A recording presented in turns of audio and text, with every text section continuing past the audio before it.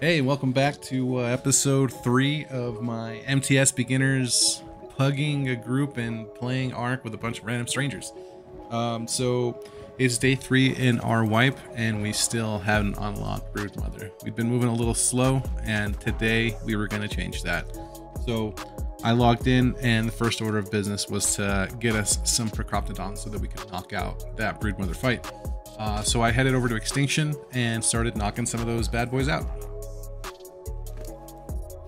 While I was out there and waiting for those Procoptodons to get up, I found a couple of high-level Enkies and decided to tame them too, because my tribe mates like to take things out of the base and not breed them or keep breeding lines. So I was trying everything that I could to make sure that we had breeders and a steady flow of farming dinos in the base. Once we had all the Procoptodons tamed up and those 2 Enkies that I found, it was just a matter of getting the artifacts. One of my tribe mates had already gotten the tributes, so artifacts were the last thing on the list for us to do an Alpha Brood. For the Alpha Broodmother, you need the artifact of the Massive, the Clever, and the Hunter. And so, not having done this on the island before, I decided to start with the Clever. So, I'm not a big fan of the island and I don't know my way around that much, but since we were on these beginner servers, I decided to go for the Clever on the island. There was a cave just underneath the main volcano, and you just run inside. It was actually a lot simpler than I thought it would be for like a cave, artifact cave. But I pretty much just ran in, ran past everything. I had a full kit, shotgun, grapples, parachutes, and jumped and parachuted my way past everything. Overshot my jump here and landed in a pool of water, collected the artifact, and then GTFO got back to base. Uploaded it as quickly as possible, and we were done with part 1 of this 3-step adventure.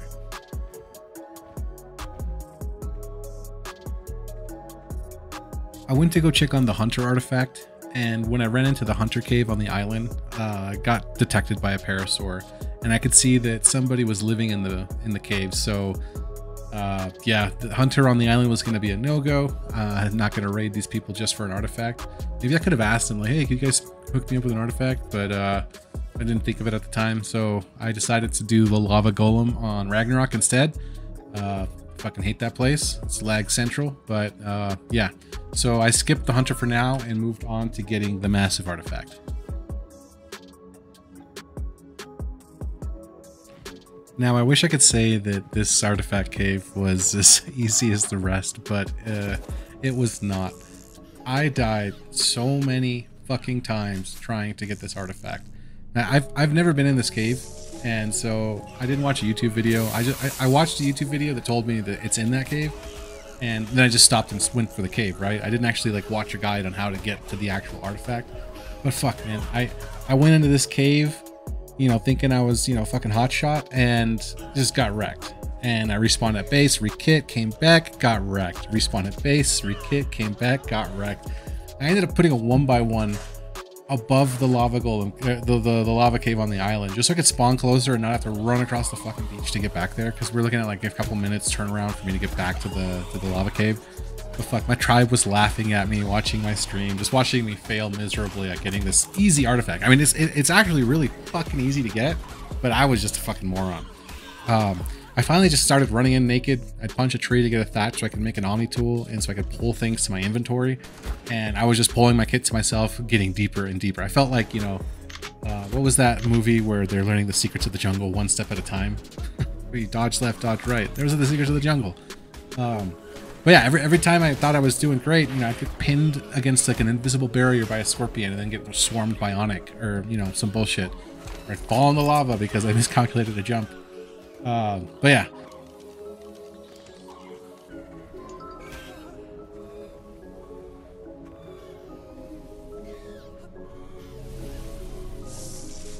Come on, load, load, load.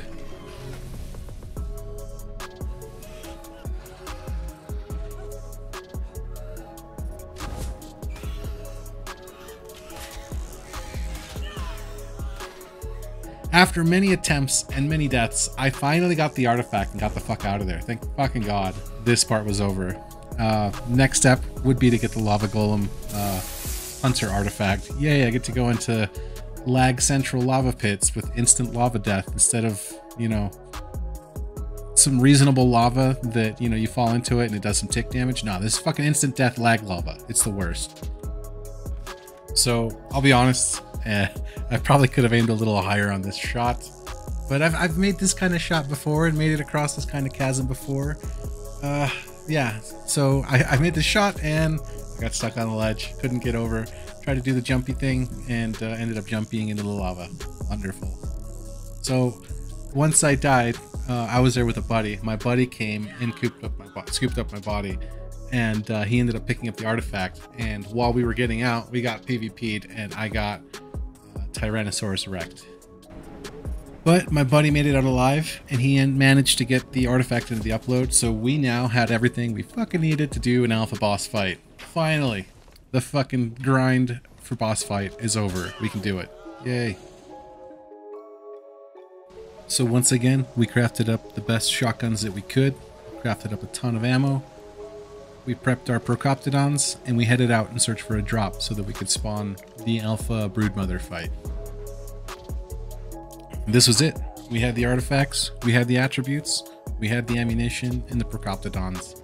Our tribe was ready. It was time to finally do the broodmother and get tech turrets so that we could feel a little bit safer at night under the protection of tech turrets instead of just heavies, because like I said, it's day 3 and we're still running a little bit behind, slacking.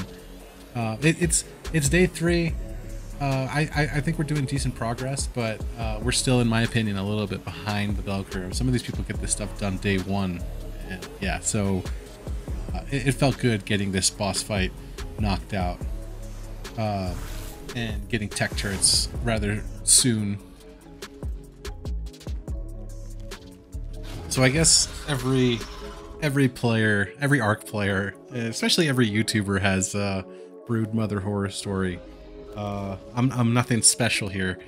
On this fight, both of my buddies got clacked out along with the Procoptodon, just like pretty much before they could get onto the mushroom. One of the guys had never driven a Procoptodon before, so he kept failing the jump like me, and I guess he fell right onto the broodmother and she clacked him out, like one-shot him. And then I managed to get up on the ledge, but when my homie jumped out, he fell off, so I had to go rescue him.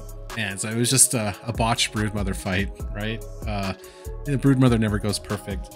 So anyways, we were down 2, and we finally managed to get back up onto the mushroom and started DPSing it down. With the shortage of players, we were kind of running it close on whether we could be able to beat the boss or not with the DPS we had. When I shot my friend in the head, bringing our numbers down to 3, and we didn't have enough DPS to kill the broodmother, and we ended up losing the boss fight and all of our shit, and pretty much getting sent back to heavy turrets and, you know, fuck your tech turret dreams.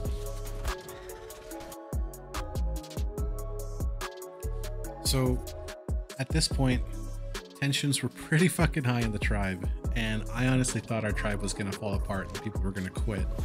There's a lot of work getting boss fight shit done. The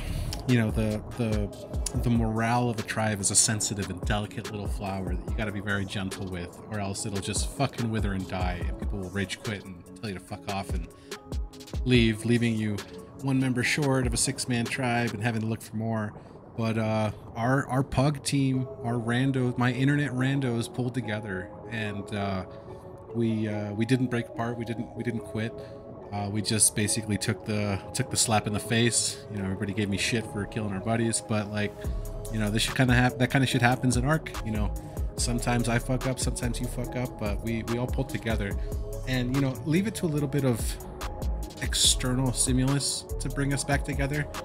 But while we were kind of having arguments and stuff in the tribe, one of our tribe mates got killed by some heavy turrets in our easy underwater cave, the cave that we had planned to make our home base.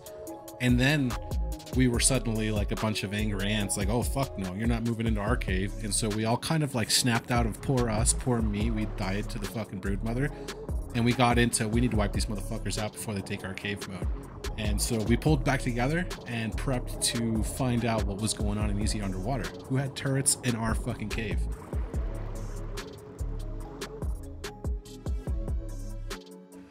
I remember this part specifically well, but I was just getting gear. My tribe mates were currently fighting some people in our easy underwater, and I was getting gear to bring over to the fight. And so I brought a Basilosaurus over and got off of it and was doing something. And one of my tribe mates grabbed it and he was like, "Oh, here, let me take it real quick. I promise it won't get killed." And I was like, all right, but we need that to soak. And he was like, "Yeah, I promise it won't get killed." And then like 10 seconds later, he got it killed. I was like, motherfucker. Just kind of looking back on this video, that shit cracked me up.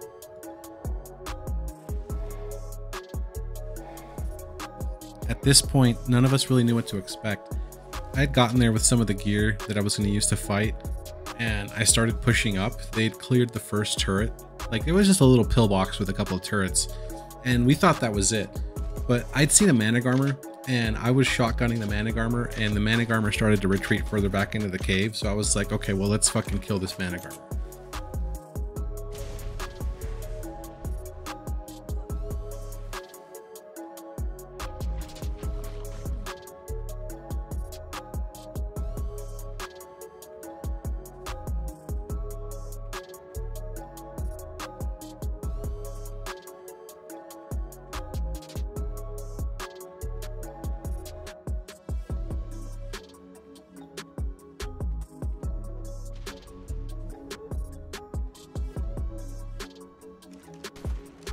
So I start pushing up into the cave ahead of my team, and I see like a full little starter base. You know, there's some Argents, there's a like a pillbox with turrets and hatch frames, and it's like, oh shit, guys, there's people living here. Like, it wasn't just that little turret fob. And so it's like, oh fuck. And so we proceeded to PvP for a bit, and to assess what the real situation was.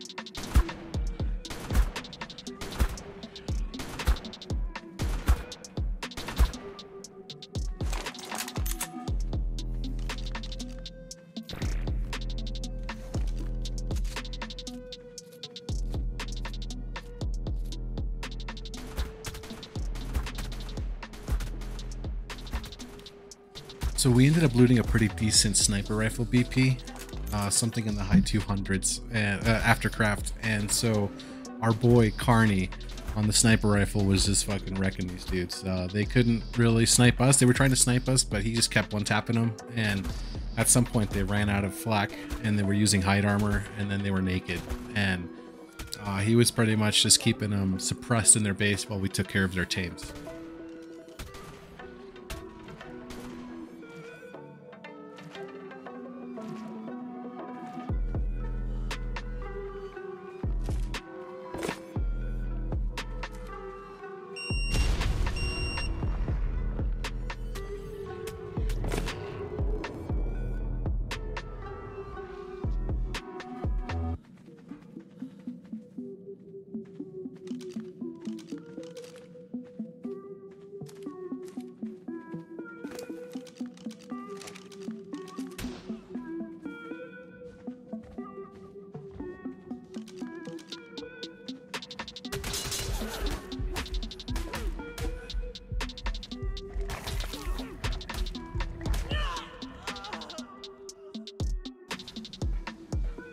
I respawned at base and rekit and came back with a bunch of gear, flak, rocket launchers, and a rhino so we could finally push these guys off.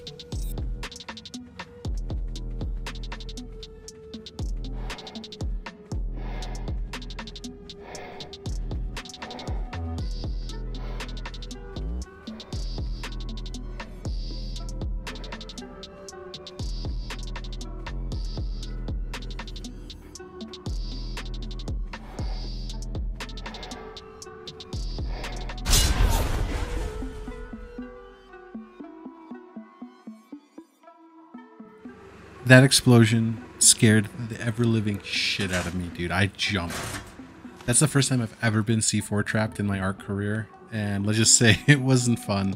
I turned this easy raid into a hard raid. The enemy now had a rhino that could one-tap us, a bunch of C4, and rockets. Way to go, OPSEC. Way to go.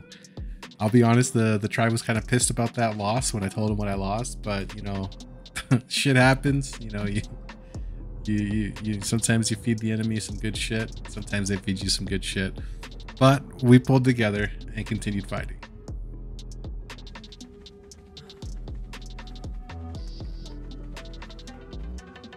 So now that the enemy had C4, my buddies were kind of nervous to push up, so I used myself as a human meat shield to inspect every foundation and every corner for C4 traps so that we could push up safely. And if I died, who gave a shit?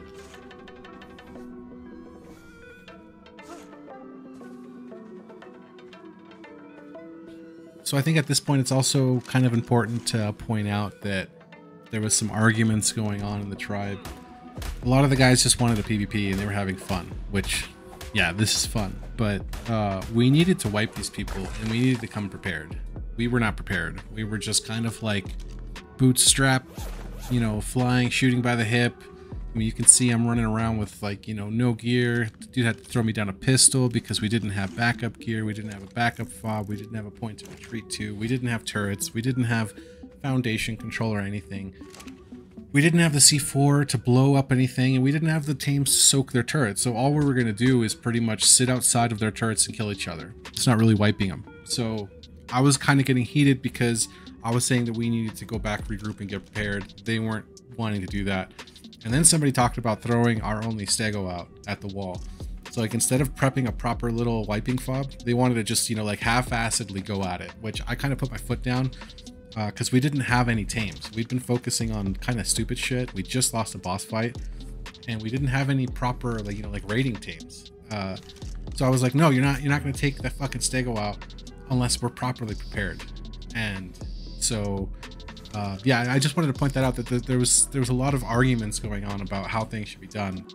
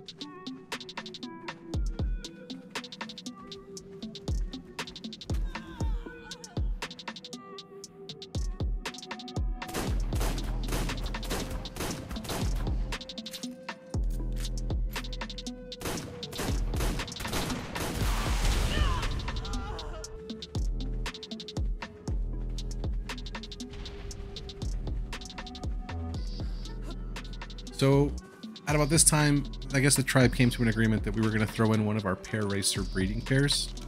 We had a male and a female, but the female was on cooldown from server transfer. And so I'd been waiting for that cooldown to hit before we could breed them. But they decided they were going to, throw in the breeding pair, or the male at least, and let the female cool down. And so we had a pretty decent regular pair racer riding saddle, but we didn't have a box saddle. So we decided to use the pair racer without a box saddle. So we threw that out and pushed that in.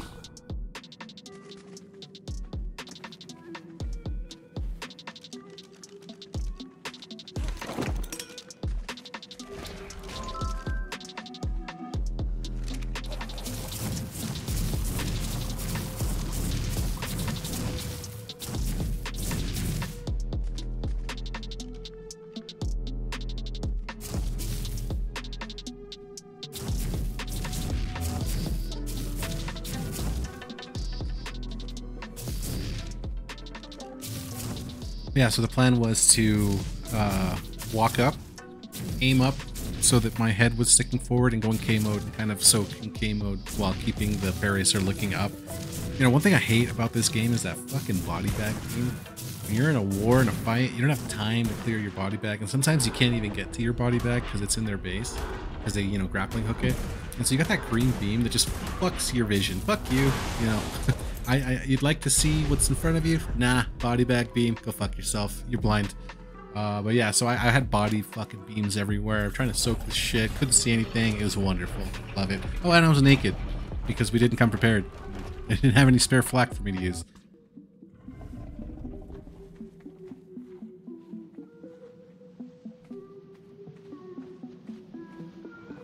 So yeah, right now my biggest worry is that guy with the rocket launcher using the rockets that, I donated to them so generously in that C4 trap. So yeah, I was worried about a stray rocket one-shotting me off the back of the pair racer. So I was trying to coordinate with my guys that as soon as they killed homeboy with the rocket launcher, I was going to hop on and soak. And so that's why I'm waiting around underneath his feet, not soaking.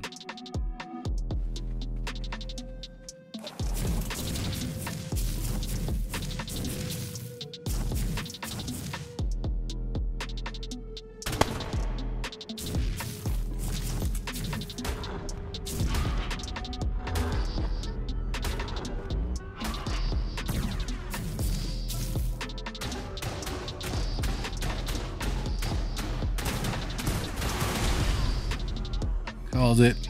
That's exactly what I was worried about. So yeah, like I said, we didn't have foundation control. We didn't have any beds pushed up. We didn't have anything pushed up. So I had to spawn at our fob that was like a million miles away and then swim all the way back and then start soaking again.